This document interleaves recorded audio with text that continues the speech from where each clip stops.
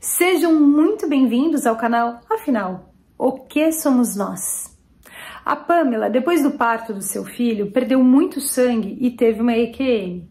Depois de 15 dias, a hemorragia que nunca parou ficou bem mais forte e ela precisou fazer uma cirurgia. E teve uma segunda EQM, ainda mais profunda e bem diferente da primeira.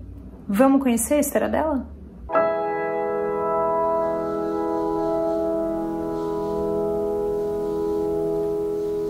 Boa tarde, Pamella. Muito obrigado por você aceitar compartilhar conosco do canal Afinal que Somos Nós a sua história, a sua experiência de quase-morte. Gostaria que você, por favor, se apresentasse e nos contasse, no maior detalhe possível, tudo o que aconteceu. Muito obrigado desde já. Eu que agradeço. Meu nome é Pamella, eu sou atriz e sou mãe de um menininho de 3 anos e a minha experiência foi no parto dele. Eu optei por um parto domiciliar e eu sempre me conectei muito com ele, assim, né, em pensamento, em intuição, sempre conversei muito com ele na minha barriga e eu tinha essa intuição, né, de que ele ia nascer sem parteira, sem a presença de uma parteira. E comentei isso com algumas pessoas que estariam envolvidas nesse processo, né, de trabalho de parto, e elas acharam uma loucura e fizeram questão de a gente procurar uma parteira, e a gente procurou uma parteira, e o que aconteceu foi que durante o trabalho de parto, essa parteira não chegou a tempo, foi muito rápido o meu trabalho de parto, e ele de fato nasceu sem a presença de uma parteira. E ela chegou 15 minutos depois, né, a gente tinha contratado, então ela chegou mais 15 minutos depois do nascimento dele. E eu estava tendo as contrações pro parto da placenta. E ela chegou, assim, uma confusão muito grande, porque ele já tinha nascido, e eu estava tendo as contrações, e quando ela chegou na minha frente, ela puxou o meu cordão umbilical. E eu dei um grito nessa hora, um grito de dor, né, e todo mundo se olhou meio estranho, mas como estava todo mundo muito apavorado, né, de o trabalho inteiro ter acontecido sem a presença de alguém que sabia o que estava acontecendo, ninguém comentou nada, né, desse movimento que ela fez. E aí a minha placenta saiu na contração seguinte e foi direto para um pote de sorvetes, ela não foi examinada. E depois disso ela já pegou o meu filho dos meus braços, né, e foi limpá-lo, assim, do meu lado. E nesse momento eu comecei a sangrar muito, e eu estava de frente para uma cortina verde, e eu olhava essa cortina, e essa cortina começou a ficar branca, e eu comecei a ver pontos prateados, assim, e senti o meu corpo, assim, a minha alma subir, assim, do meu corpo, como se eu estivesse levitando. Aí eu fui subindo, subindo, subindo, assim, e a minha audição mudou, eu comecei a ouvir tudo, assim,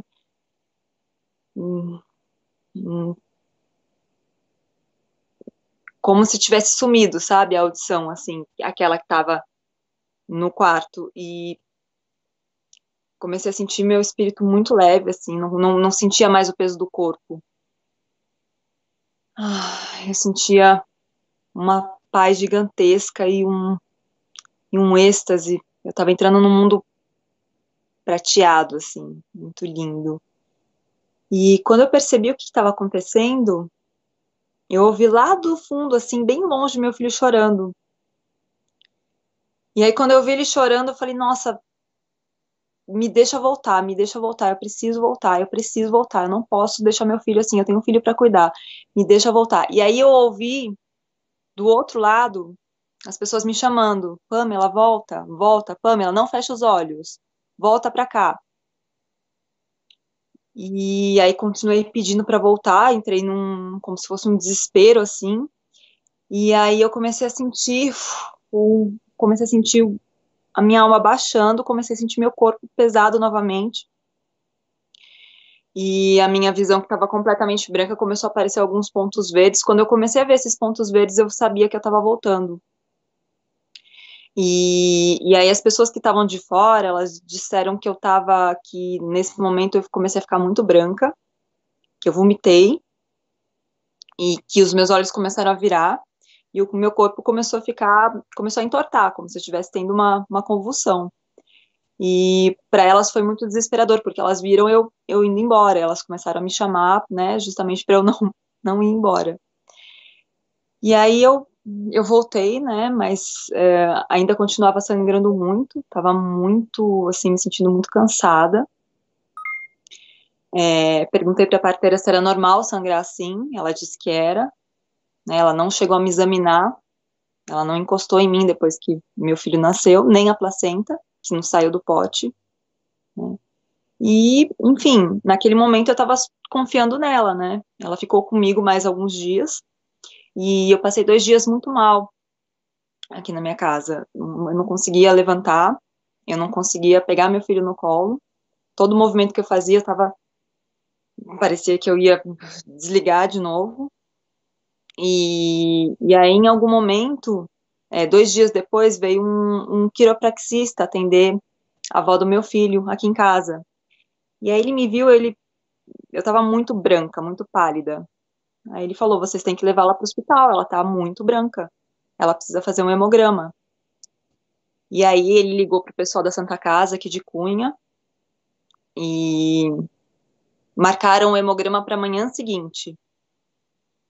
Só que daí o pai do meu filho com a parteira, eles conversaram essa noite, eles acharam melhor me levar naquela noite mesmo, porque eu realmente estava muito fraca, eu estava ficando cada vez mais fraca. E aí eles me levaram para o hospital. Quando eu cheguei no hospital, a médica que estava lá, ela ficou desesperada, porque estava muito branca. E aí ela tirou meu hemograma e estava com 4. A transfusão sanguínea começa com 8, né? Eu já estava com 4.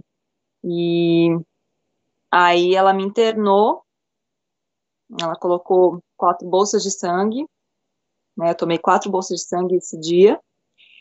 Só que, como no hospital de Cunha, assim, acaba que tem não tem médicos, uma equipe de médica boa, né? Eu não fui examinada do porquê que eu estava tendo aquela hemorragia, porquê que eu sangrei tanto. Então, eu fiquei 3 dias internada ali, tomando bolsas de sangue até meu hemograma normalizar, e me deram alta. Então, eu voltei para casa, me sentindo ainda muito fraca, assim, me sentindo muito estranha, né? Eu sentia que tinha alguma coisa errada em mim, assim, às vezes eu chorava e pedia para, sabe, tira isso de mim. E eu nem sabia o que eu estava pedindo para tirar de dentro de mim. Mas eu estava muito mal, não estava bem. Aí, acho que 10 dias depois do nascimento dele, eu tive uma febre muito alta, né? Do nada eu tive essa febre. E eu voltei para o hospital de Cunha, e o médico sugeriu que pudesse ter ficado algum resto de placenta no meu útero. E eu falei, não, a parteira disse que a placenta saiu inteira. Então, para mim, aquilo era verdade. Ela disse que saiu inteira, então saiu inteira. E aí ele pediu para eu fazer um ultrassom. Só que em Cunha não tinha esse ultrassom que ele pediu para fazer, eu ia ter que fazer em outra cidade, e isso era uma quarta-feira. Eu consegui marcar para segunda-feira da outra semana, né? E aí eu ia esperar até a segunda-feira para fazer esse ultrassom. No dia seguinte, na verdade foi o 14º dia, esse depois do nascimento dele, que eu tive a febre. No 15º dia, eu estava na minha casa, amamentando o meu filho no sofá, recebi uma amiga minha, que estava sentada do meu lado, e aí eu amamentando meu filho, eu senti uma bola de sangue sair da minha vagina, e eu estava usando fralda geriátrica, porque eu estava sangrando muito, né, todos esses dias sangrando muito. E no que eu senti essa bola saindo, eu já olhei para o pai do meu filho, passei o meu filho para ele, e ajoelhei no chão. No que eu ajoelhei no chão, eu baixei a minha fralda e estava simplesmente escorrendo sangue. como se fosse uma torneira aberta. E eu olhei para aquele sangue, eu olhei para ele e falei, eu acho que a gente vai ter que voltar para o hospital. Eu acho que sim. E aí já comecei a ficar mole de novo, sangrando sem parar. Aí eu deitei no chão. Eu moro numa casa que é 60 degraus para baixo.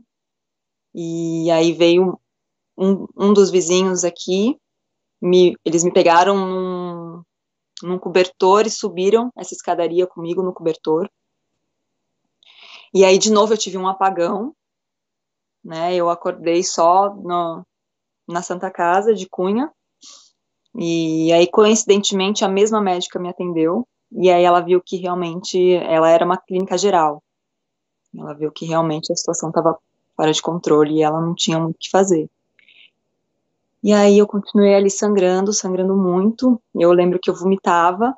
E toda vez que eu vomitava, saía, era uma enxurrada, assim, que saía de sangue e coágulos. Então, elas trocaram várias vezes a fralda que eu estava usando, umas 4 vezes no mínimo. E aí meu hemograma começou a descer de novo. Essa médica, ela foi tirando de meia em meia hora meu hemograma, e ele foi baixando, baixando, baixando.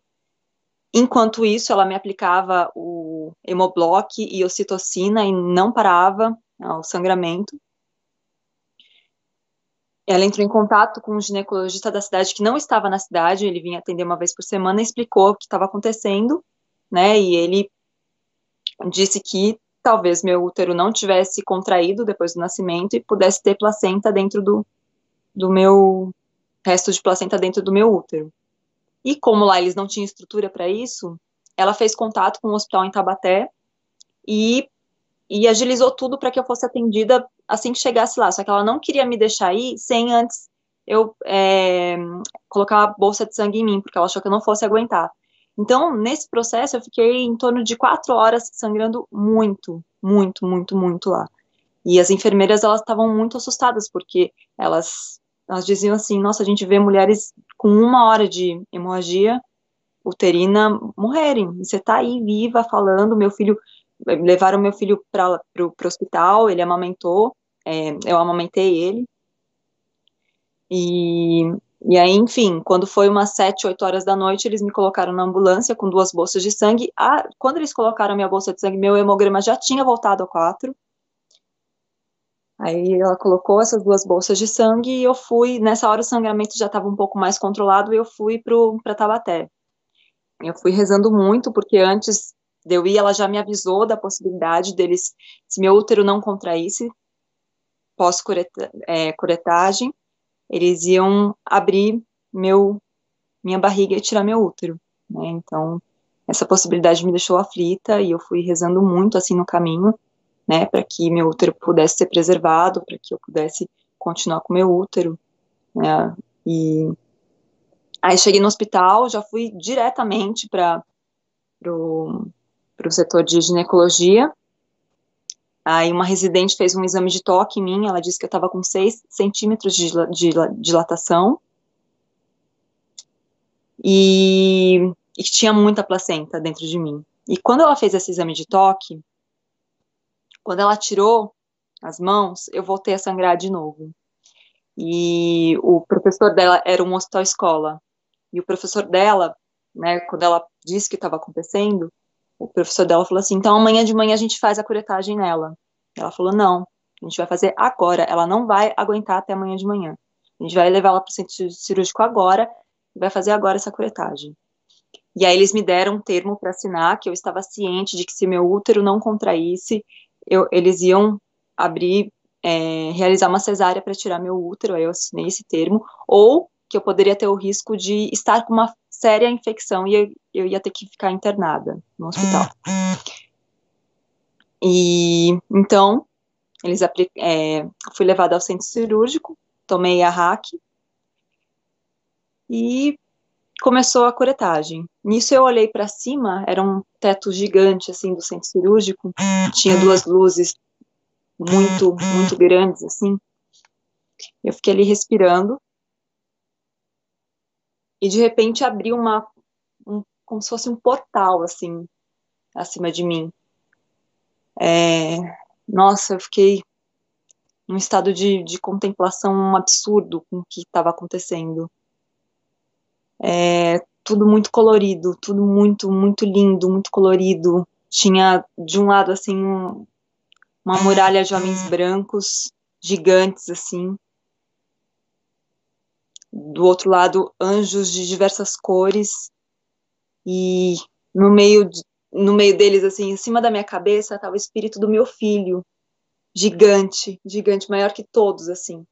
E ele estava como se estivesse regendo a curetagem e tudo o que estava acontecendo. Aí ele falou para mim: fica tranquila, você vai ficar bem. Eu vim aqui para te curar.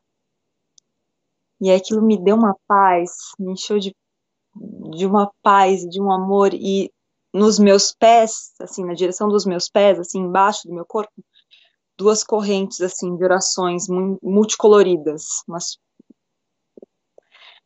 Era muito lindo, eram dois fachos de luz, assim, vindo até mim e me nutrindo.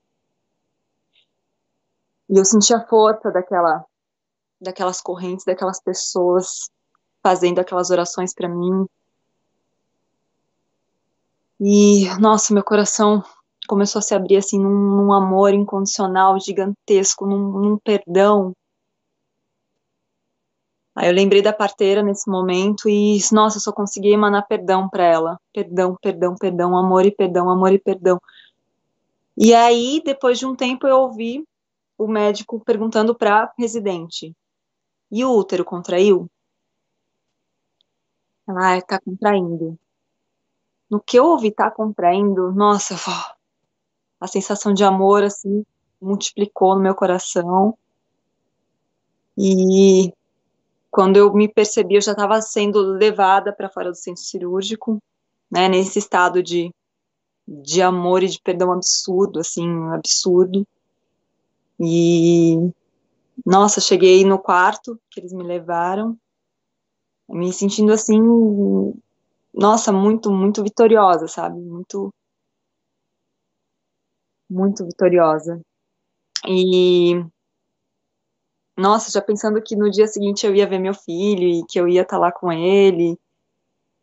Mas no dia seguinte começou o terror, né? Porque logo de manhã entraram muitos residentes no quarto e a chefe do hospital, todos apavorados, desesperados, e me disseram que eu estava com uma infecção muito séria, que a necrose que estava no meu útero tinha se espalhado pelo meu sangue, eu estava com uma infecção comunitária, né, e que eu ia ter que ser internada urgentemente. Então eles conseguiram um quarto para mim na UTI, e eu fui levada até a UTI, e na hora eles já dispensaram a possibilidade do meu filho ficar ali comigo, porque eu estava realmente muito mal, e eu fiquei internada na UTI 5 dias, tomando os antibióticos mais fortes que existem, 3 antibióticos, eles não podiam nem passar pelo estômago, tinham que ser pela veia, né, tomei mais bolsas de sangue, foram 8 no total, e aí eu fiquei, nossa, foi um terror, porque eu senti muita, muita, muita dor de estar longe do meu filho, de estar... Nossa, parecia que tinham tirado um órgão vital do meu corpo. E eu chorava, eu chorava compulsivamente. Todo mundo que entrava no quarto: e aí, como que tá o seu filho? Eu disparava em choro, não conseguia nem falar, eu só chorava, chorava. Eu acessei uma dor tão profunda, mas tão profunda. Eu ouvia as mães que foram e não puderam voltar para os seus filhos. E elas me falavam que eu ia ficar bem, e que eu ia voltar para o meu menininho, e que elas estavam ali me apoiando, e elas não conseguiam sair desse campo, porque a dor que elas tinham era muito grande, elas queriam ficar perto dos filhos delas. E que eu estava tendo muita sorte de poder voltar para o meu filho, né? Então, de certa forma, elas me consolavam nesse processo de muita dor. E aí, 12 dias depois, eu e eu voltei para casa, né? Eu lembro que quando eu saí do hospital, né, pegando a estrada para ir para casa, era como se tudo tivesse sido um sonho, sabe? Como se nada tivesse acontecido. Uma sensação muito estranha. Enfim, aí eu cheguei em casa, vi o meu filho e ele estava apavorado, né? Ele estava assim, desesperado. E eu lembro que ele ficou assim cerca de 3 meses, praticamente o dia inteiro. Ele ficava 12 horas no meu peito, ele não queria, ele não podia sair do meu colo, que ele entrava em desespero, né? E eu saí do hospital também, assim, emocionalmente destruída, saí muito mal do hospital. Só que aí eu cheguei e vi meu filho ali naquele estado, então eu tinha que cuidar dele, né? E nesses 3 anos que se passaram, eu sinto que agora que eu tô conseguindo recuperar as minhas forças e voltar a assumir a minha vida, porque eu me senti muito aquela vitoriosa que saiu da curetagem, sabe? Ela deu espaço para uma pessoa que realmente não merecia a vida. E hoje eu tô percebendo que é justamente o contrário, né? Que eu passei por tudo que eu passei e eu tô aqui viva e eu tô aqui vendo meu filho crescer. Nesse tempo todo, eu não tive nenhum auxílio, assim, de nenhum psicólogo. Eu entrei numa depressão muito profunda, né? Por tudo que eu vivi. E então foi um trabalho de autocura muito profundo, né? Que eu fiz nesses 3 anos.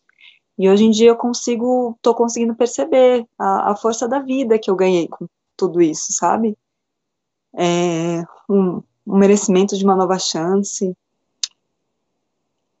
o quanto de força interna eu tô conseguindo agora desabrochar em mim, sabe? E sentir gratidão por essa experiência. E acho que isso é o mais importante para mim, olhar para isso e sentir gratidão, porque ela foi minha, né? Ela foi ela foi muito importante para mim, para eu perceber o quanto eu sou amparada, sabe? O quanto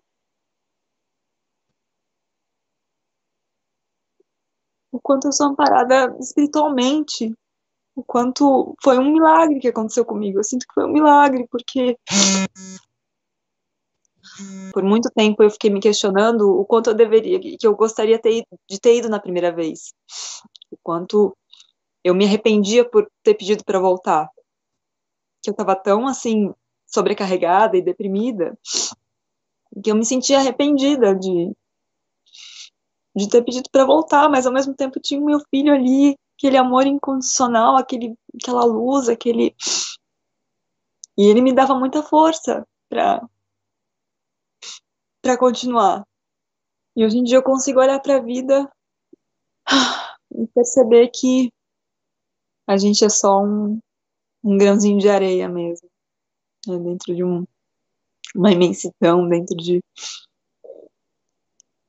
de algo que é infinito, que rege tudo.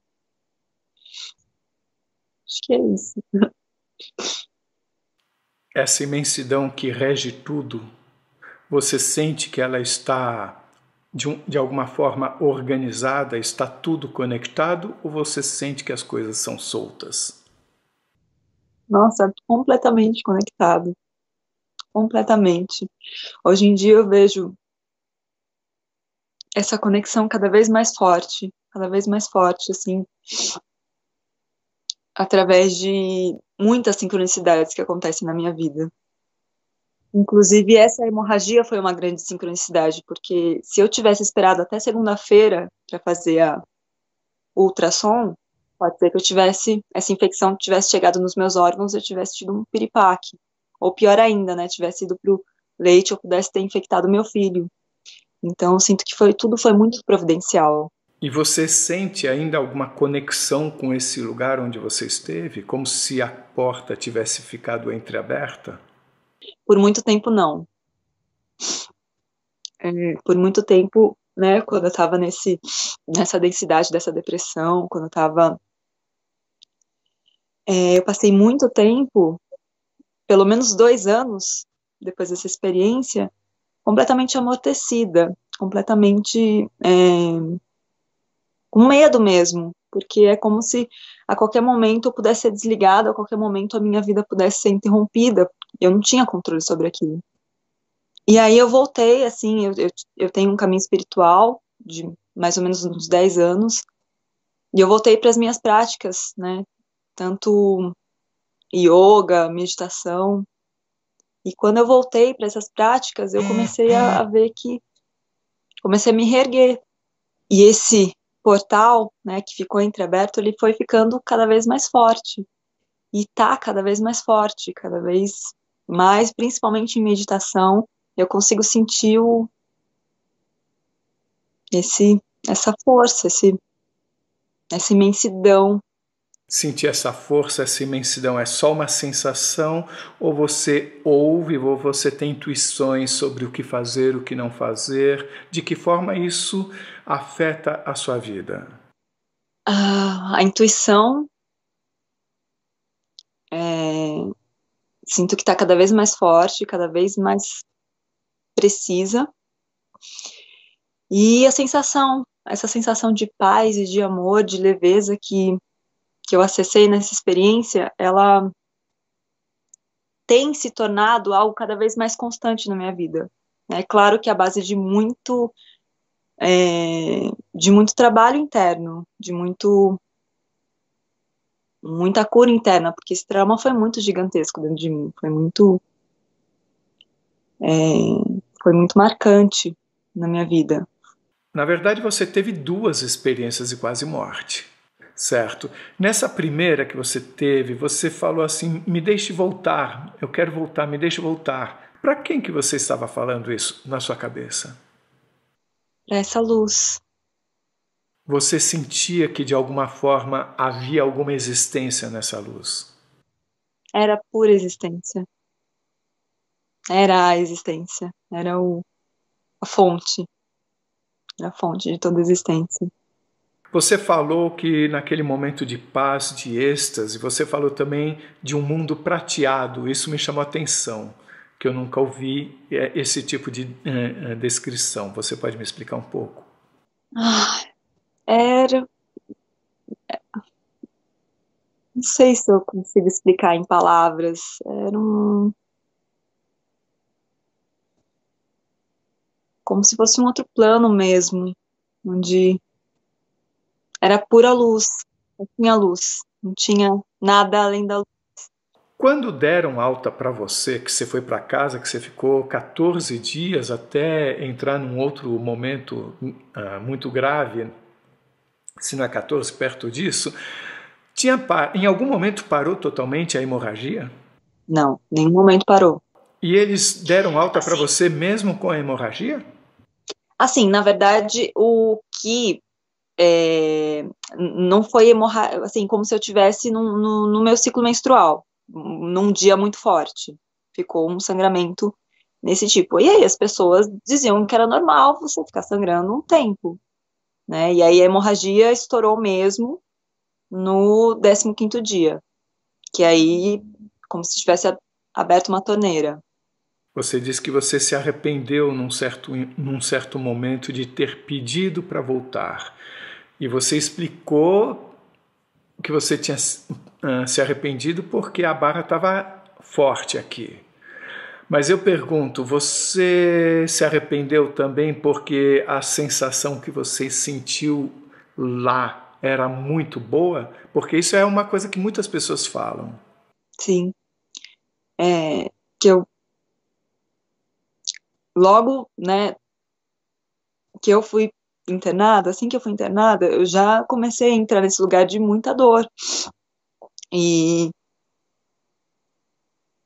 esse lugar de paz, de amor, de perdão incondicional, tudo isso era o que eu almejava, né? É o que eu almejo. E eu fui pro polo oposto, eu fui para muita dor, muito sofrimento, né? Quando eu voltei para casa tendo que lidar com o emocional do meu filho, sem antes poder lidar com o meu emocional. Então, foi tudo muito muito pesado dentro nesses primeiros anos. Até que eu encontrei forças para começar a subida de volta, né? Como se eu tivesse entrado num vale escuro, né? E eu queria voltar para a luz que eu senti. Com relação às duas EQMs, como é que isso transformou o seu medo de morte, se é que existia antes? Eu já tive 2 acidentes muito sérios, né, que eu não cheguei a acessar nenhum outro plano superior, mas foram experiências muito, assim, eu cheguei no limite mesmo, né, então essa seria a terceira e quarta experiência, né, que eu tive de ver minha vida por um fio, de ver minha vida, né, tanto é que a anterior foi num acidente de cachoeira, que eu fiquei presa de um jeito que não tinham como me tirar dali, e eu não aguentei mais a pressão da água no meu corpo, e naquele momento eu disse adeus para a vida. Falei, bom, não tenho mais para onde ir. E aí eu me soltei dessa pedra que estava me segurando e caí. Só que na hora que eu fui cair, meu ex-namorado estava comigo, ele pulou e me resgatou. Então, assim, não tive nenhum acesso a um plano espiritual, mas vi a minha vida ali no limiar, né? Vi a morte diante de mim. Então, já carregava, assim, um medo, né? Poxa, eu não sei quando que eu posso ser desligada. Porque era como se a força da vida estivesse ali olhando para mim e dizendo: você não tem controle nenhum.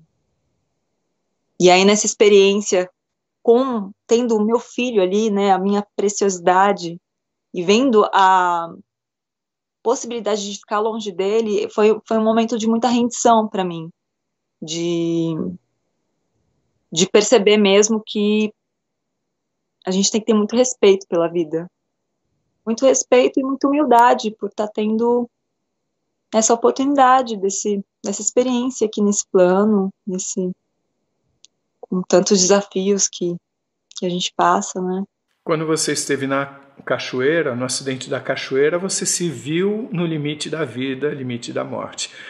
Mas essas duas experiências te deram uma visão de um outro plano que não este, que você não tinha tido até então.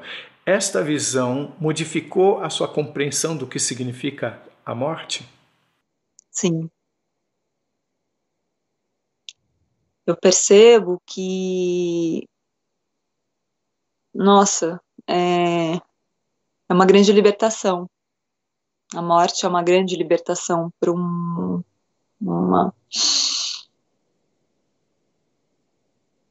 infinito, para o além, para o amor incondicional.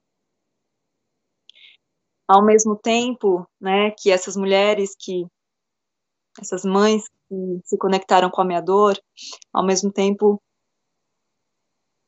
me deixaram um pouco receosa, né, mas com uma sensação de volta e cumpre seu dever, para você poder ir livre. Então, aproveitando, porque essa era uma pergunta que eu ia fazer sobre essas mães. Teve um instante em que você se conectou com mães que passaram por uma situação como você estava passando, mas que não tiveram a condição de permanecer nesse plano. Quer dizer que essas mães continuavam ali naquele ambiente. Sim, elas não conseguiam ir além, porque elas estavam presas a essa dor. E essa culpa, né, de não poder estar ali porque eu sentia muita culpa e muito medo e muita dor. E como se eu tivesse entrado em ressonância com essa dor delas. Você só sentia, ou você escutava, ou você até via essas figuras? Eu não cheguei a ver, eu escutava. Eu escutava, eu sentia e eu escutava. Mas ao mesmo tempo que elas estavam naquela condição de não conseguir ir além, elas estavam me amparando. Isso que foi muito bonito. Que elas estavam servindo. Elas não estavam só ali reféns dessa dor, elas estavam servindo, elas estavam me amparando e me dando forças para eu renovar minha fé e seguir adiante. Uma outra coisa, eu gostaria que você me detalhasse mais esse portal que se abriu sobre acima da sua cabeça ou acima do seu corpo na segunda experiência que você teve. Você falou de cores, você falou de fila de homens de um lado, anjos do outro e de correntes de oração abaixo. Uau, isso é bastante coisa. Você consegue mergulhar um pouco nessa cena e nos trazer mais informações dela? Então, ao contrário do primeiro acesso, que foi branco prateado, o que eu acessei foi um universo multicolorido, foi um plano assim, onde o que mais me encantou foram as cores, né, exceto desses homens brancos de um lado, tinham muitas cores, e eu sentia muita energia nutrindo o meu corpo, né, muita força vindo, e foi impressionante ver meu filho, o tamanho do espírito dele, né, ali, e como ele estava fazendo parte disso, como ele estava ali, é inexplicável, eu tô agora. E você viu seu filho enorme atrás de você e muito alto, e falando com você que tudo ia ficar bem. Quer dizer, são muitas informações novas que nós estamos tendo na sua experiência.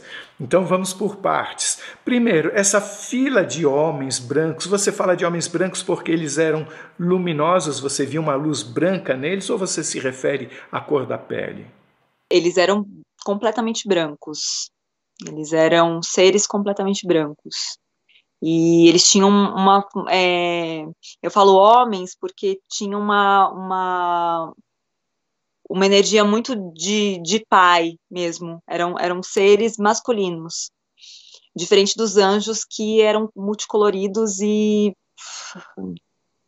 né, estavam ali também. A altura deles, o que você sentia? Eram mais altos, da sua altura? Ah, bem mais altos, assim. Eram bem mais altos. Dos dois lados? Não, os anjos não tinham uma altura. Os anjos não tinham uma altura. Eles só estavam compondo uma escala de cores, assim, e eles não tinham uma altura, assim. Esses homens já eram muito altos, só que o espírito do meu filho era o maior de todos, como se ele cobrisse todos, assim, como se ele tivesse acima de todos, e ele regia tanto o que estava acontecendo ali no campo espiritual, como os médicos que estavam ali fazendo a curetagem. E aí essas duas correntes de oração também vindo na minha direção, multicoloridas, e muito rápido, muito volumosas. O que significa os anjos não terem tamanho? Eles não eram figuras que você enxergasse, o pé está aqui, a cabeça está aqui? Eles eram... Ai... Não eram só luzes coloridas, porque eles tinham, né, asas, mas também não tinha, como se, tipo, não tivesse corpo, não tivesse um corpo definido. Eu só sentia a presença da asa deles e da energia deles. E a cor, e muita cor. Você não sentia onde um anjo começava e onde ele terminava? Era como se fosse um limite meio difuso do contorno deles? Como se fosse uma barreira também, né, de anjos multicoloridos, mas sem forma a não ser a presença da asa. Tinha essa presença, essa imponência da asa. E você simplesmente sabia, porque sabia que eram anjos. Sim, assim como as correntes de oração. Me explica um pouco mais sobre essas correntes de oração. Você diz que eram abaixo. Você não via pessoas, você não ouvia coisas sendo ditas, você sentia que eram correntes de oração? Eu ouvia pessoas falando, mas eu não ouvia o que elas falavam. Eu via as cores, eu via a energia chegando, e eu via pessoas, muitas pessoas falando. E o mais interessante disso é que isso aconteceu, essa curetagem aconteceu por volta da meia-noite desse dia. E tinham poucas pessoas sabendo, né, do que tinha acontecido. E tiveram duas correntes de oração para mim. Uma, acho que 3 dias depois, que o pessoal aqui do lugar onde eu moro, do espaço onde eu moro, eles se reuniram e fizeram uma corrente de oração para mim. E acho que 7 dias depois, uma das das minhas mentoras espirituais ficou sabendo, acho que da Dinamarca, ela estava na Dinamarca, né, também com uma reunião espiritual, e aí no meio dessa reunião, ela ficou sabendo que eu tinha tido esse episódio, e aí ela parou, assim, a cerimônia que eles estavam fazendo, e eles começaram a fazer uma corrente de oração muito forte. E a pessoa que me contou isso, estava presente, né, na Dinamarca, ela me contou num nível de emoção tão grande, e era a emoção que eu estava sentindo naquele momento 7 dias antes. Então, é como se tivesse distorcido completamente, assim, a barreira do espaço-tempo, e eu estava recebendo ali naquele momento algo que não tinha acontecido no tempo, espaço que a gente vive aqui nessa dimensão. E isso foi muito extraordinário, porque quando eu estava recebendo, eu falei, nossa, mas quem que tá rezando? Como tem tanta gente rezando para mim? As pessoas mal sabem que eu tô aqui. E aí depois eu fiquei sabendo desses 2 episódios. Aí depois eu fui compreender que eram essas correntes, que nem tinham acontecido. Isso vem ao encontro do que algumas pessoas falam de que o tempo lá não funciona da forma como funciona aqui, que ele é elástico, é como algumas pessoas falam, e que você pode acessar o futuro ou o passado. Então, o que você teve é uma demonstração disso, né? Muito legal. Não, para mim isso está muito claro. Bem, então você tinha homens brancos de um lado, anjos do outro, essas orações abaixo e atrás o seu filho. Vamos falar agora do principal, que é o seu filho. Você nota hoje no seu filho alguma conexão com aquele ser que falou com você imensamente durante a EQM? Nossa, meu filho ele é muito extraordinário. Ele tem, assim, realmente uma presença de espírito, uma grandiosidade, assim, que ele me surpreende a cada dia. E sim, eu sinto muito essa presença nele. Você chegou a enxergá-lo durante a EQM? Você conseguiu reconhecer as feições que ele tinha durante a experiência de quase-morte? Não tinha afeição. Não tinha afeição, era só uma coisa gigantesca, assim, um ser gigantesco, mas eu sabia que era ele. Mesmo porque eu sempre conversava com ele, né, na barriga, e eu, em diversos momentos, sentia esse espírito, né, essa alma. Então, quando eu vi, falei, nossa, você tá aí. Eu já sabia que era ele. Mas não tinha forma, não tinha formato, era só algo gigantesco.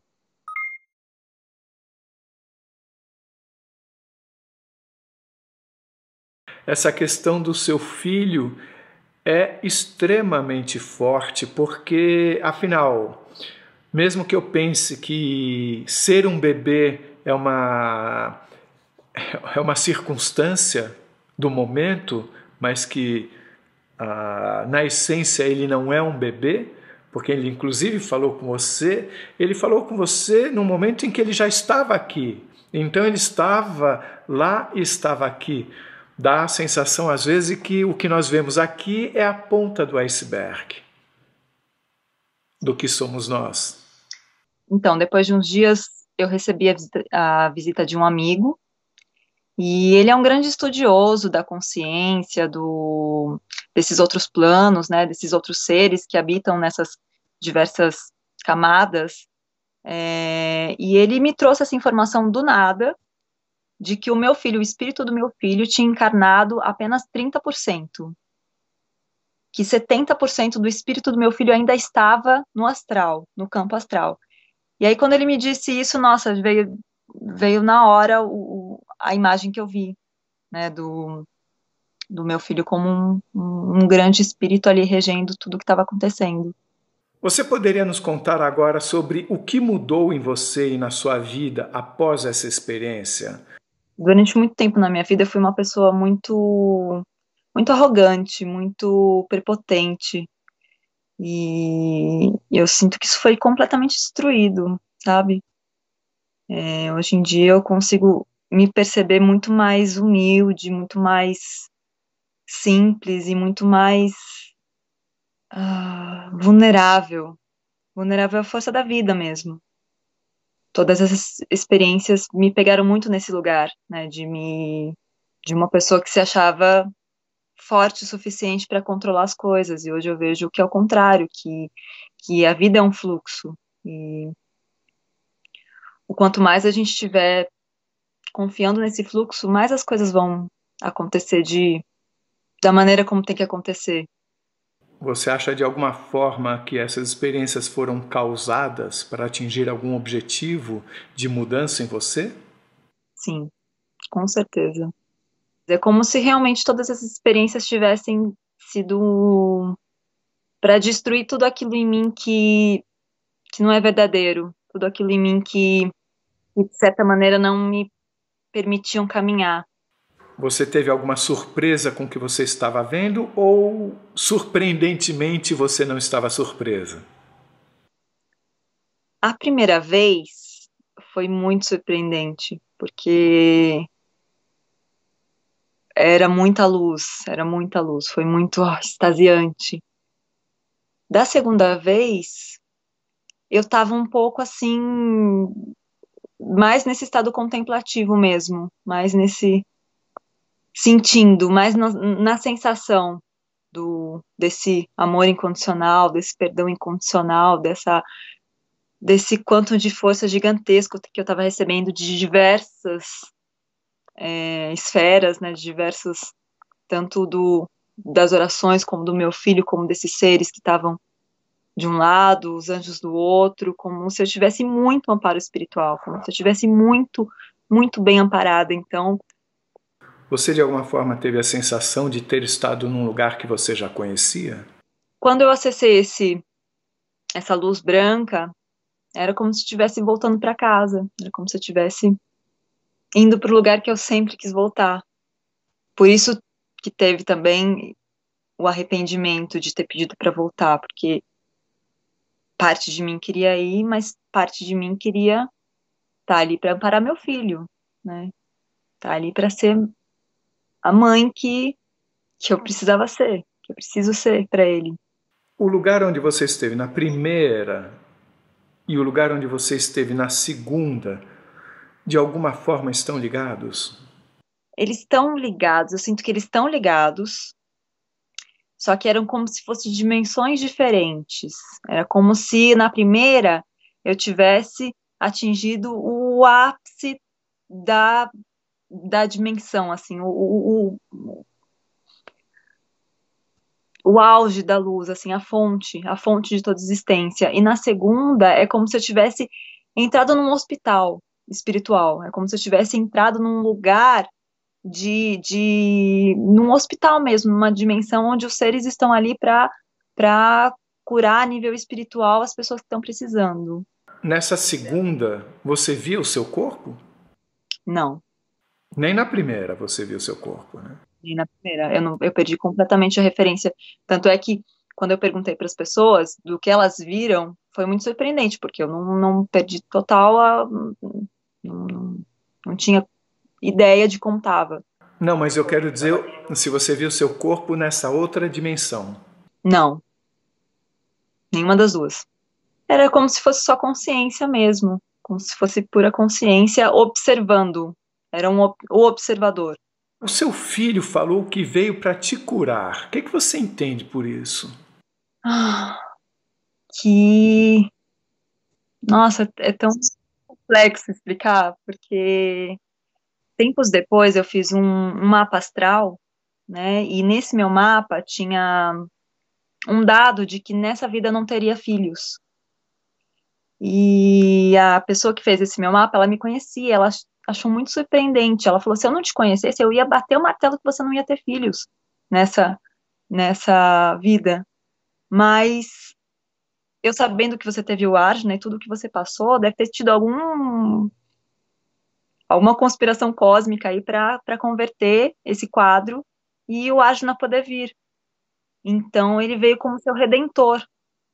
E fez todo sentido, porque isso que ele me disse, né? Eu vim para te curar. Você acha que esse eu vim para te curar tem algo a ver com alguma missão que você tenha? E que ele tenha. uma missão dos dois. E você sente intuitivamente para que direção que vai essa missão? Eu sinto que a gente caminha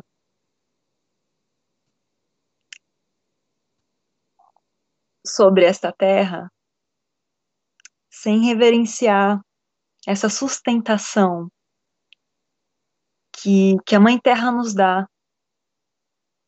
E a humanidade, como está se mostrando, tem destruído essa mãe, tem destruído essa terra. Eu sinto que isso é a expressão do quanto é grande a nossa dor. E para mim o caminho para reverter essa situação é o perdão. É o perdão e é a humildade de reconhecer a força da vida, de reconhecer a nutrição que a gente tem constantemente, reconhecer a nossa respiração, o oxigênio que é ofertado o tempo inteiro, porque é o básico. Se a gente ficar 3 minutos sem respirar, a gente morre. A gente pode ficar sem comer alguns dias, sem tomar água alguns dias, mas o essencial, que é o oxigênio, a gente está poluindo. As nossas águas a gente está poluindo. O ser humano virou um câncer no planeta. E chegou o momento de reverter esse quadro. Chegou o momento de dar espaço para o amor, para o perdão, para a fraternidade, para reconhecer que a gente faz parte desse corpo, planeta, terra, e que enquanto estamos nessa condição de humanos nesse planeta, que a gente possa caminhar nessa terra com reverência, que a gente possa caminhar nessa terra honrando o chão que nos sustenta, honrando o ar que a gente respira, em gratidão, em amor. Eu sinto que todo esse momento de pandemia, tudo isso que está acontecendo hoje em dia, é para que a gente possa olhar para dentro, é para que a gente possa olhar para as nossas dores e, enfim, curar, enfim, voltar os olhos para o amor, para o perdão, e seguir com gratidão, porque é um presente essa vida. Essa vida é um presente, é uma chance para um novo estágio que é bem maior, que é bem mais luminoso, que é bem mais leve. Se você gostou, por favor, se inscreva no nosso canal, dê muitos likes, faça comentários, compartilhe com seus amigos, toque o sininho que você sempre fica sabendo assim que chega vídeo novo, saída do forno. E se você tem alguma dúvida ou passou por uma EQM e gostaria de compartilhar a sua história com esse mundão, escreva pra gente. O nosso e-mail é afinal@gmail.com. Essa é uma nova fronteira do conhecimento humano. Vamos juntos atravessá-la?